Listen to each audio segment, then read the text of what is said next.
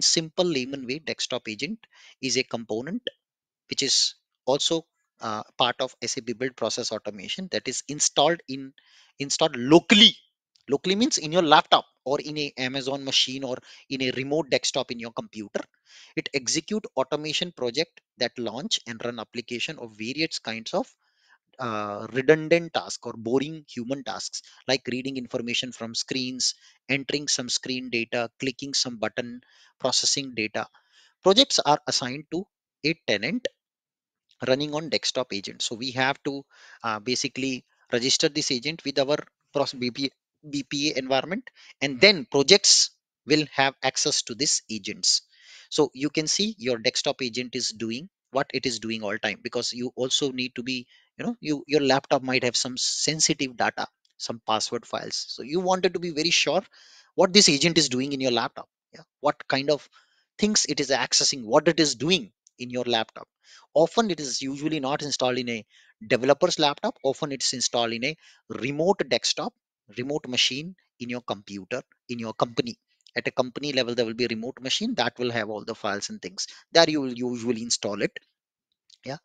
And what you can see, you can actually check the system tray, sys tray in your Windows laptop to see whether the desktop agent is currently ready and active, and it is listening to or connected to any BPA project or not.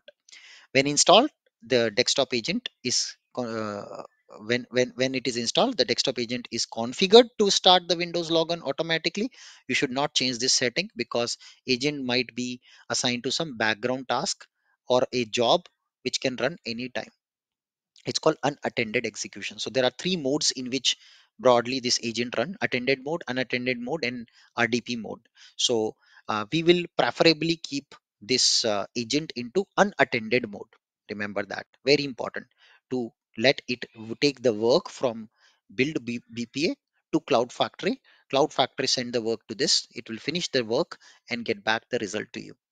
The very first time when you launch the desktop agent in your workstation, you will be prompted to log in to your BTP account to bind this agent with your BTP account, Cloud Factory. If you are unsure of your login detail, please ask your user ID password, your BTP account password, to your administrator. Now, there is also a guide given here how to configure. So let's start the configuration. I referred this guide link I've put in here, but I will show you the step-by-step process of configuring this RDP agent.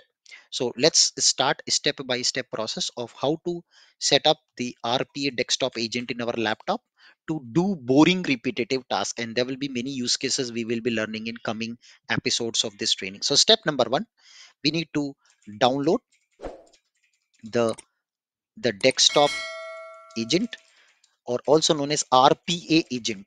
Yeah, you can call it anything you want: desktop agent, RPA agent, robot, many names.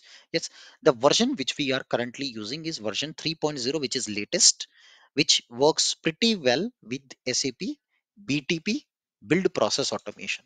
So precisely 3.0 and above. So maybe by the time you're watching this video training, the version might have upgraded. So I will give you the link where you can go and download it. So you have to go to link called https tools.hana.ondemand.com/hashtag cloud. That is the link you need to go. So let me open this link for all of you and show you downloading and installing this agent in my laptop.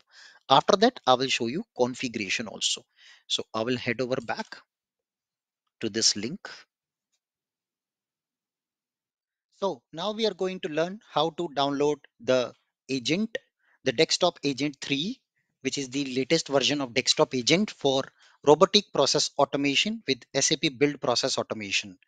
So now you can see we go to tools.hanaondemand.com #cloud, and here we see SAP process automation desktop agent for trial.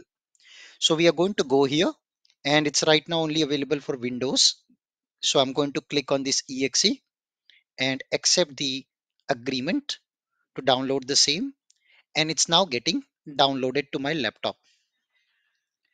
So once it gets downloaded to my system, I can double click to begin the installation of the RPA agent. So this agent has to be installed in the machine where we would want to run the automation from. So that is why this agent is needed. So I will install this agent now. You can see it has come up with version 3.3.32. So while you are watching this video, it might change. So you always have to go back to this link, which I'll put it also in the PPT. I click on next button, and the installation is pretty simple, like any other software for your computer. And the installation will get over in just few seconds with your desktop agent. So it is running in. So now you can see the desktop agent setup has been completed successfully. I will finish that, and then I will have my desktop agent ready, which we need to configure now. So if the installation is complete, right at the bottom on your taskbar, you will see this desktop agent has been added. Then you need to register it with your account. You see currently it is disconnected. It's not connected to any of the account, any of the BTP account. So what you need to do is click the cloud icon, click on add tenant button, and give some name. Let's say Anubhav BTP. And now we need to enter a URL. Yes. So we cannot have a special character. It's okay. So this URL, where do you get it from? So you have to go to the agent option in the control tower. It is detecting if the agent is installed in your computer. If yes, it will give this screen. Yeah. Last time it was giving me a different screen where it was actually giving me kind of an issue to install the agent. Now it detected the agent installation. So you can register and you get this URL. Yeah. So copy the link to this, to put it in the tray. So I say copy and close. I will go back down, again open the agent and put the link for domain. Click on save. You see now it's validating. And if you go back to home page, it's still disconnected, which is okay. And now what you need to do is just click on refresh here on items. Let's see what happens. Yeah.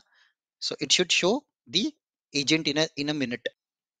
So you have to also click the activate button. So let's go back, and here we have an option to activate.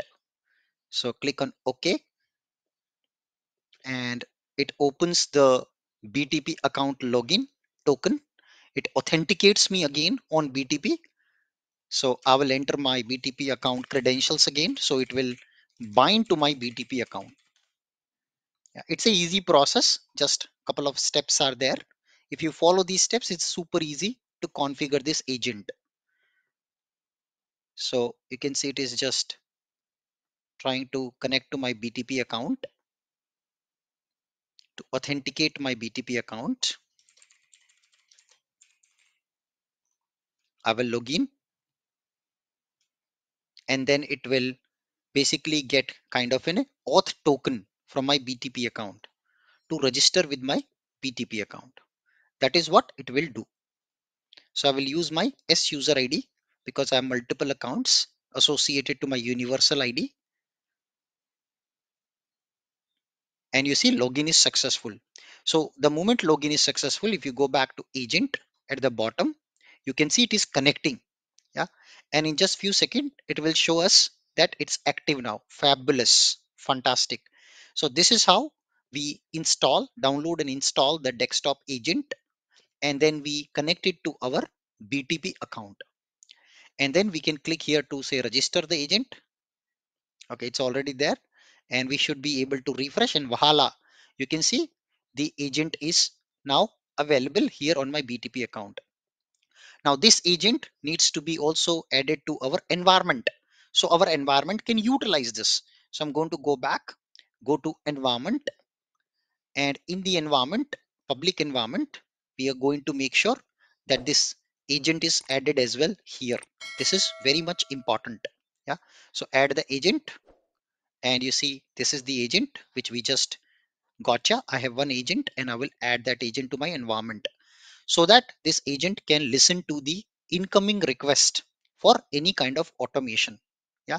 So that is the process. We create installation of the desktop agent, we configure and connect it with our BTP account, and then finally we add it in the control tower, and finally we add this agent into the environment. So this is the process in SAP BTP. configuring the desktop agent for automation. Okay, so now the next thing what you need to also do is set the mode for this agent. So go back to your system tray and you see the agent is there. So you have to go to system, this this setting icon here, and click on mode, and then make sure that currently unattended mode is paused. So we have to activate this. So you have to click on activate and it becomes active. So don't activate attended or RDP mode. Go with this unattended mode in the active state. Yeah. So now it's active and you can go to home page to see it's currently idle, connected to the tenant, but waiting for project to be loaded. So any project, it's waiting for some project to come and talk to you. Yeah. You can also see the logs, any calls which has come. So I was using this agent since few more days, like I just did the installation for all of you, but before that I installed, and just to show you the whole process, so all the logs are preserved. So that is the setting you need to do.